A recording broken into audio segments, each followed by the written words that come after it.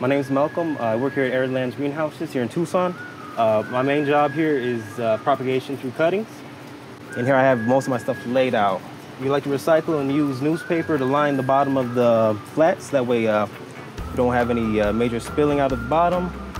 And I can show you how we get it started. Yeah. And then what are you mostly propagating here? It's a range, huh? A lot of euphorbias, aloes, cacti, trees. We do a lot of boswellias, bursaras, a little bit of everything. Yeah. Asclepias, hoyas. What don't I propagate?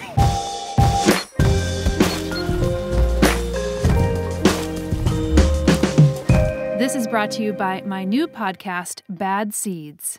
The phrase black market evokes sinister images. Stacks of AK-47s, crates of cocaine.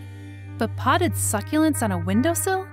No one is calling Crime Stoppers for that. But maybe you should. Because the biggest black market you've never heard of might be blooming right under your nose. This plant could sell for between $10,000 and $15,000 on the open market. And where there's big money, there are bigger risks.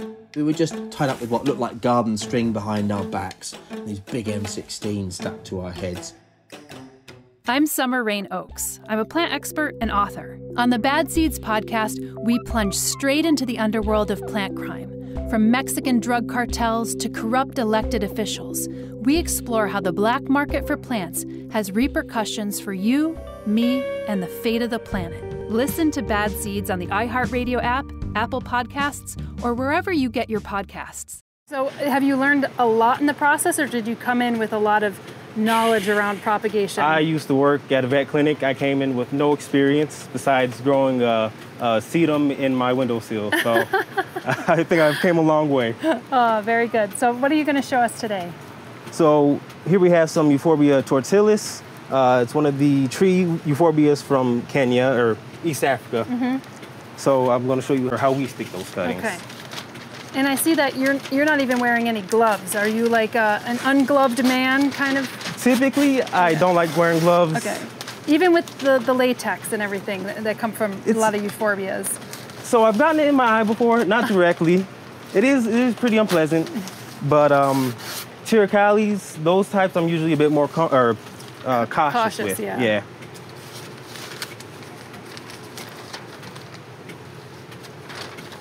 Probably the best use of the news right here. Heck yeah. The way that some of the news is going these days. So on the bottom, we like to put our soil mixture. And you have a very unique soil mixture. I mean, that's kind of like some really chunky, is that perlite or is it some kind of stone? Vermiculite. That's what we like to use here. So vermiculite, compost, a little bit of sphagnum moss for moisture retention. And yeah. So that's what we like to use here. It's always changing. We're always trying to find better ways to do this. And me in particular, while I'm doing these cuttings, I like it to be chunkier so it drains better. So you heard it. He likes it chunky. All right.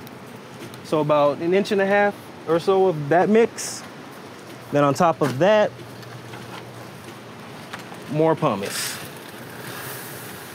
Sorry for the dust. It's all good. All right.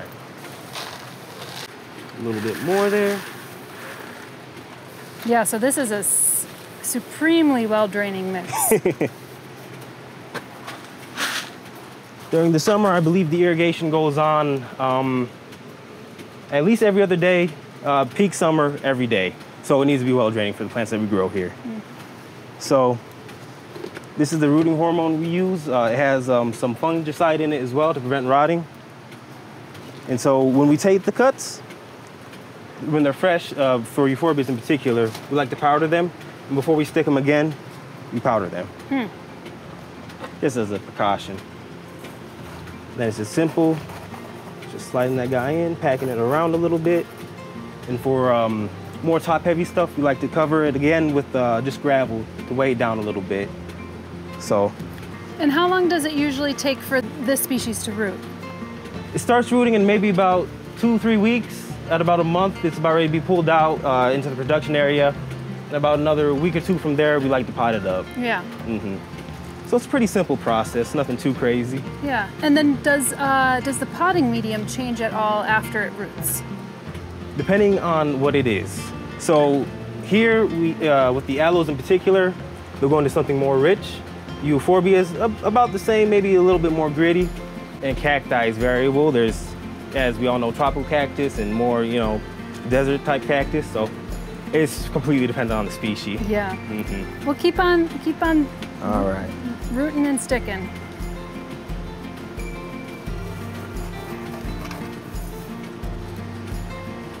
And for euphorbias like these, I like to try and grab them in between the spines. That's how I do without gloves. I was gonna say, like, you're pretty badass. You know how to even kind of finagle the spines and navigate them.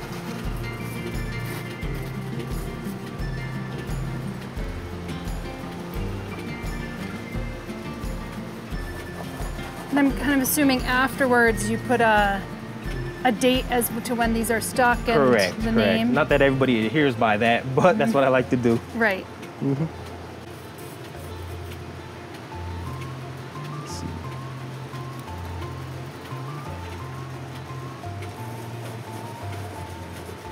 And we see these cuttings, and they're, you know, about the same size. But what's a good cutting length for this? So with most euphorbias, in my experience, which 2 years, I'm still learning. Real big cuttings are harder to root, and real small cuttings have a tendency to rot out. So something in between. So this might be a little bit too small. I'm still going to try it because I already took the cut. Right. But preferably something about 4 to 6 inches long, depending on the species. Millis, Euphorbia milli, the Madagascar types, you can usually get away with taking bigger cuts. They tend to root faster. You treat them a little different from most euphorbias. You don't let them dry out as long. At least we don't. And what are some of the plants that you are personally most interested and motivated by here? So I recently discovered Copious. So I live in a 2-bedroom apartment, so I don't have a whole lot of room to grow. And they flower in small sizes. You can get seed from them. They're small sizes. They grow slow. It's a nice one. I like that. Yeah. And is that one that you kind of discovered here? Definitely. I couldn't tell apart 2 different Opuntias before I started working here. And so